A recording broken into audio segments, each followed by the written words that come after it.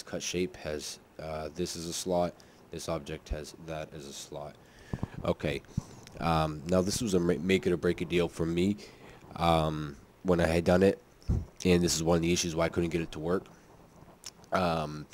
Is that the concrete wall has to be a multi-sub-object material, and you have the ID of whatever you want, 1, 2, 3. I have mine at 1 this time. Even though this is I only have one sub-material, it still does need to be a multi-sub-object. That is very important for this to work. Now hop on over to the cut shape. The cut shape needs to have its own slot, like I said, and both of them need to be the Crytek shader. The important part to note for both of these as well is that for both, physicalize needs to be checked, and they need to both be default.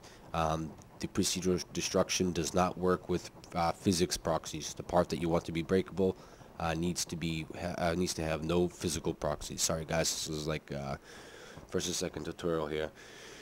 But